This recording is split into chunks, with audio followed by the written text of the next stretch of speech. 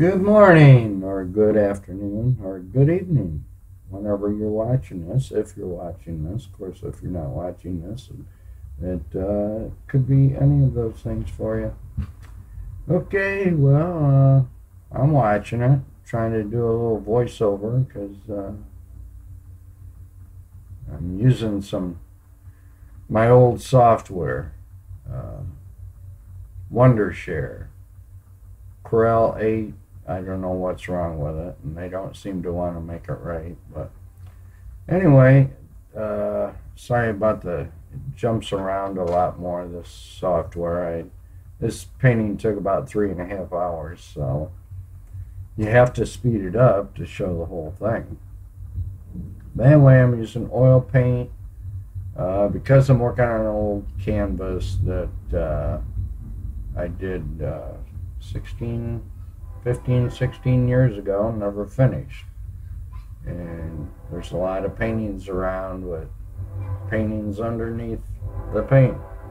And I had to use oil because the first one that wasn't finished was oil based. But anyway, I was walking the dog down to the park, and this gal was getting photographed by a photographer, and she was beautiful. So I got talking with him and asked her if I could take a couple pictures of her, and she allowed me to. So didn't get her phone number or anything. What a model.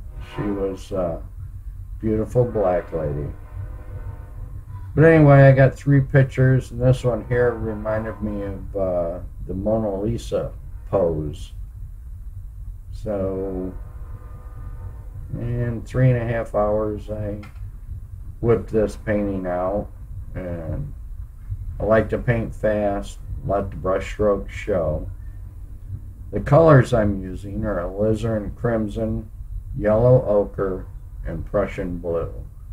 You can get every color, almost every color, from those 3, and it simplifies your palette. It's a lot easier to well, it teaches you about mixing as well. What you can't get is a bright yellow, but there was no bright yellow in this painting, so of course I used white too. Her black hair there is like 4 parts Prussian, a couple parts alizarin, and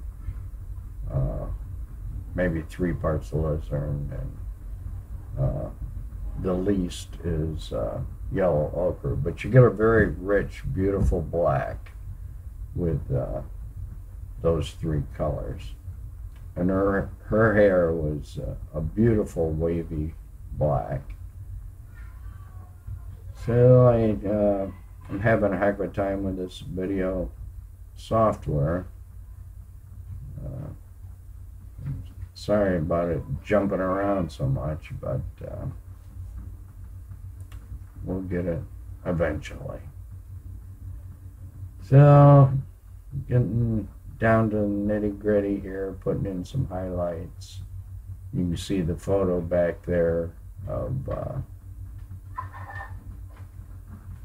picture I took down in the park. Find the best things walking the dog. Using a maul stick, all I could find was a piece of bamboo I had in the house here. So I normally don't use a maul stick, but I'm getting a little shaky in the old age. Okay, well, if you're watching this, I hope you enjoy.